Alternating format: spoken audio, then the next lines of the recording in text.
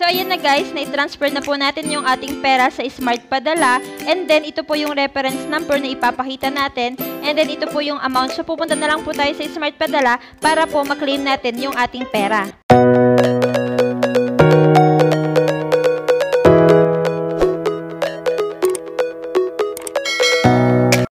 Welcome to my channel, at kung bago ko pa lamang dito ay huwag mong kakalimutang mag-subscribe para po updated ka sa mga videos na sinashare ko dito about kung paano ba tayo pwedeng kumita ng pera gamit ang ating mga cellphone habang tayo ay nasa bahay. At syempre, ang pinakagusto po ng lahat, it's all for free. Meaning wala po tayong ilalabas na pera kaya never po tayong mai-scam. At ang pinakamaganda pa po nito is tayo pa po mismo yung babayaran nila. So today, ano na naman ba po itong ituturo ko sa inyo? Ngayon po, tuturuan ko kayo kung paano ba natin makukuha yung ating pera once na nasa PayPal account na natin. Kasi guys, itong PayPal account, dito madalas na sinesend ng mga free application yung ating sahod. Kaya, importante na malaman natin kung paano ba natin makukuha yung pera natin sa ating PayPal account. So, kung wala ka pa pong PayPal account, pwede ka pong gumawa for free. So, meron po akong video tutorial about dyan. Hanapin nyo na lang po sa aking videos. And then, ang paggagawa po ng PayPal is no need valid ID and no need credit cards na po. So, panoorin nyo lang po yung video ko about dyan. And then, para po makuha natin yung ating pera sa ating PayPal account, kailangan din po natin ng Gcash account. So, kung wala ka pa pong Gcash account, is pwede ka pong gumawa nito. For free din po yan. Magre-register ka lamang po. Kung ano po yung details mo sa iyong PayPal account, is same lang po dapat yung ilalagay mo sa iyong Gcash account. And then, ililink mo po itong dalawa na ito, yung PayPal, and then itong Gcash. Ililink mo lang po sila para po yung laman po ng PayPal account natin is mai-transfer natin dito sa ating Gcash account. So, ituturo ko po muna sa inyo ngayon kung paano ba natin ililink yung ating Gcash sa ating PayPal account. Open natin itong ating Gcash. Tapos, click natin itong 3 lines sa itaas. And then, dapat fully verified ka para magamit mo ang iyong Gcash. And then, click natin itong My Link Account. And then, click natin yung PayPal. Tapos dito, ilalagay nyo lamang po yung email ng inyong PayPal account and then confirm or link.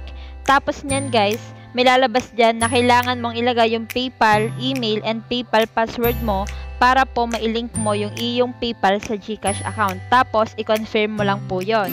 Pwede na po natin ilipat yung ating pera na nasa PayPal natin sa ating Gcash account.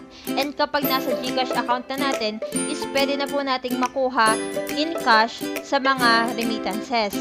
Open po muna natin itong ating PayPal account. So, meron na po tayong 868 pesos sa ating PayPal account. So, ang gagawin natin is ililipat natin ito sa ating Gcash account para po mailipat naman natin sa mga remittances and then makukuha na natin siya in cash. Balik na po tayo sa ating Gcash account.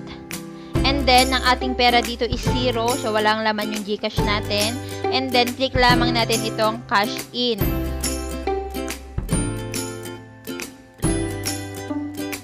Tapos, piliin po natin itong PayPal. Tapos, click Get It. So, ito po yung ating balance sa ating PayPal account. Nakikita po natin dito kasi nga po, na-link na natin yung ating Gcash sa ating PayPal account. So, ito po yung pera na ililipat ko from PayPal to Gcash. Ang minimum payout po or ang minimum na pwede po nating ilipat from PayPal to Gcash is 500 pesos. Pero gusto kong kuhanin na ito lahat kaya itatype ko po yung amount dito. So, itype natin yung 868. So, ganyan lang po. And then, i-click po natin itong next. Tapos, i-confirm lang po natin ito. And then, okay na po yan. X na po natin to. And then, i-refresh lang po natin yung ating Gcash. So, nailipat na po natin yung ating pera na nasa PayPal dito sa ating Gcash account. So, ngayon, ang tanong, paano natin ito maililipat or paano natin ito makukuha sa mga remittances? So, marami po tayong choices na pwedeng pagkuhanan nitong pera natin sa ating Gcash account. So, ano ba itong mga ito? Unang-una, punta tayo dito sa bank transfer. Dito guys, pwede nating ilipat yung laman ng ating Gcash account sa ating mga bank account. So, view all natin. Dito po yung mga iba't ibang pwede nating pagpiliang bank account na pwede nating mailipat yung ating Gcash money. And then, kung gusto mo naman sa remittances, is i-click po natin itong show more. Tapos, click po natin itong cash out.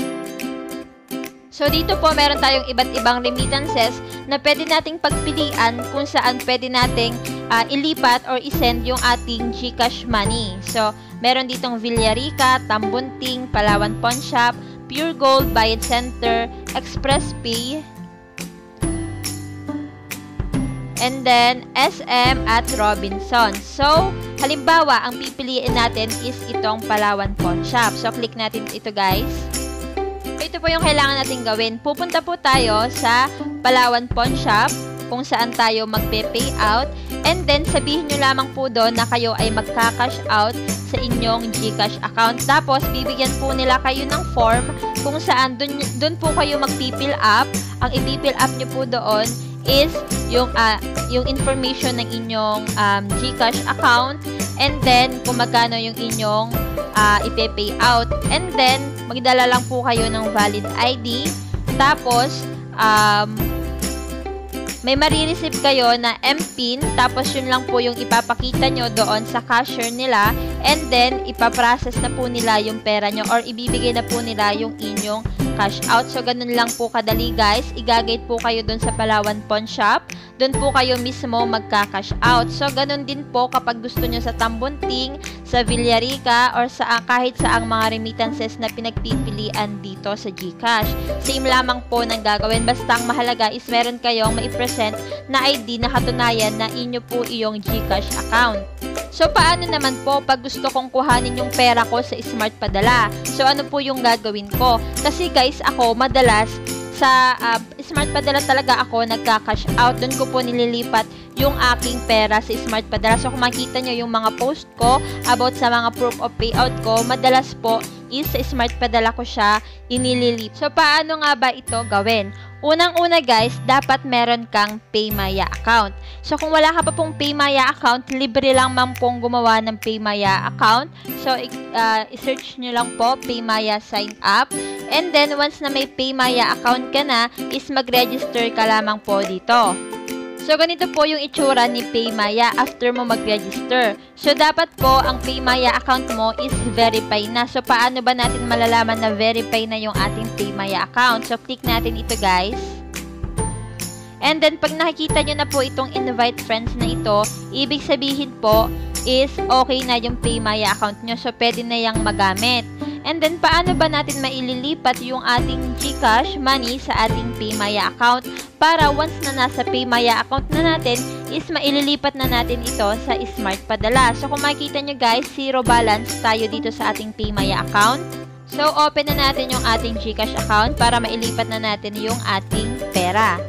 Nang una, click po natin itong bank transfer. Tapos, click po natin itong view all. So, dito po hanapin natin yung PayMaya. So, hanapin lang natin siya guys. So, ito po yung PayMaya. Click po natin ito guys.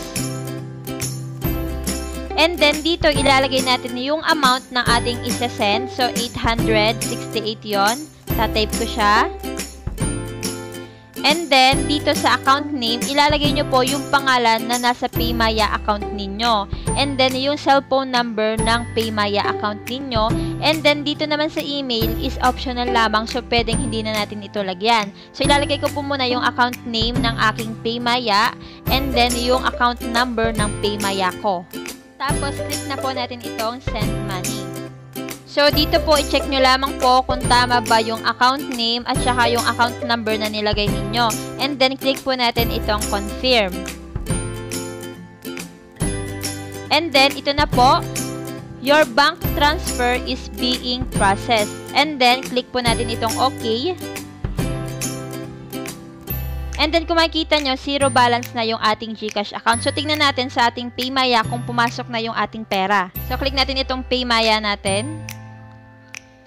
And then, kung makikita nyo guys, pumasok na yung ating 868 pesos. So, ito siya guys. InstaPay. And then, click natin siya.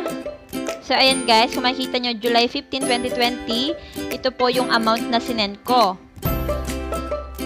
Ang tanong, paano naman po natin maililipat itong pera natin sa Smart Padala? So, unang-una, click natin itong Send Money. So, dito guys, ilalagay nyo lamang po yung Smart Padala number ng pagkukuhanan ninyo ng pera. And then, ilalagay nyo dito yung amount ng kukuhanin nyo. Like, for example, ako, 868 pesos.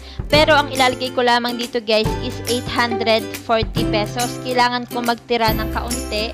Kasi guys, merong bayad sa paglipat ng pera from Paymaya to Smart Padala. Ito po is every 1,000 pesos is 15 pesos po yung kaltas. So, kailangan nating magtira para ma-process yung ating payout. And then, i-click lamang po natin itong continue pag nailagay na natin yung amount at saka yung Smart Padala number. So, nailagay ko na guys yung Smart Padala number ng pagkukuhanan ko. And then, ilalagay ko dito yung amount is 840 pesos. 840 pesos. Yan. And then, click po natin itong continue.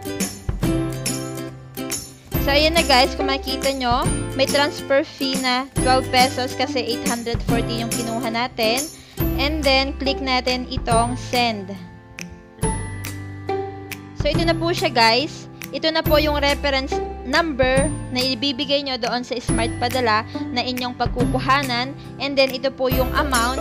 Tapos, meron din pong magte-text sa inyong cellphone number na reference number. Pwede rin pong yun ang ipakita ninyo sa Smart Padala na inyong pagkukuhanan. So, ganun lang guys. X na natin to. And then, back natin. So, tingnan natin. So, ito siya guys. Ito na siya. So, click lang natin yan. And then, ayan. July 15, 2020. So, ito yung reference number na kailangan sa Smart Padala. And then, ito yung amount. So, ganun lang guys. Pupunta na lang po kayo ngayon sa Smart Padala para po i-claim yung inyong sinend na pera. So, ganun lang po kadali guys. And thank you!